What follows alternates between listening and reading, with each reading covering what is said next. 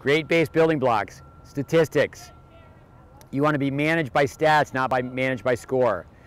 There's 3 sets of numbers. There's a number from stroke production, there's the numbers from stats, and the numbers from score. We can also add that there's the numbers pertaining to ranking. And many times people are just into the score and into the rankings. With a tennis ball, a ball's hit 3 ways. A plus, minus, IP. Plus is strong, minus is weak, IP is in play or neutral. The point ends 3 ways. Plus, plus, minus, minus, minus F. Plus, plus is a winner. Minus, minus is an unforced error. Minus F is when you apply pressure and you force your opponent to miss. On your plus column and on your minus column. Your plus column, you have points that you win as outright winners or where you pressure your opponent into making a forced error. The only thing that goes into your minus column are your unforced errors. Then you want to have a differential. The differential, or you should know your differential, the differential is just your plus column subtracting your minus column. So say, for example, if someone's making 35% unforced errors, they're going to have a negative differential. So it's very, very important for someone like Victor to know basic information, and therefore he's not managed by the scoreboard. Let me just give you an example of numbers from stroke production. Okay, the angle of the grip determines the angle of the racket face. The angle of the racket face determines the angle of the racket path. How far away from your body did you hit?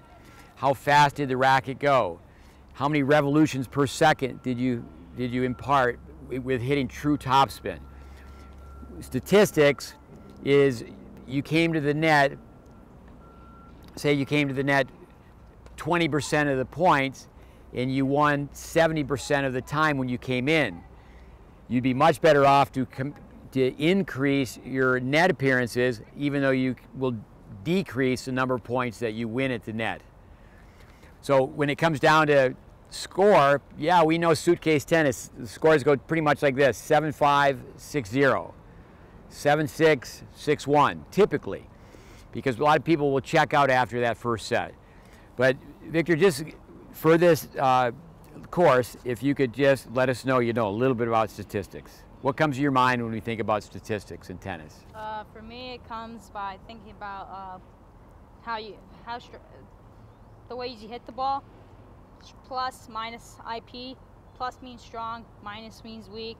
IP means medium, neutral, or in play. So just a medium rally ball. For winner, it also determines the point ending situation. So plus, plus, minus, minus, minus F. Plus, plus is if you hit a winner. Minus, minus if you just hit an unforced error. Minus S when you force your opponent to miss the ball, so they didn't miss it like when they could have made it.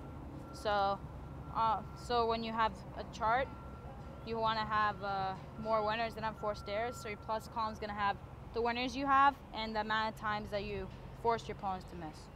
And then you just add those. You subtract winners.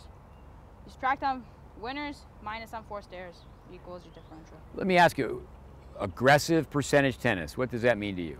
That means playing aggressive. That means hitting the ball close to the baseline, hitting it high over the net, hitting to deep targets. Percentage by hitting it in percentage targets, not going too close to the lines, to be going to high percentage targets. Very good. Excellent.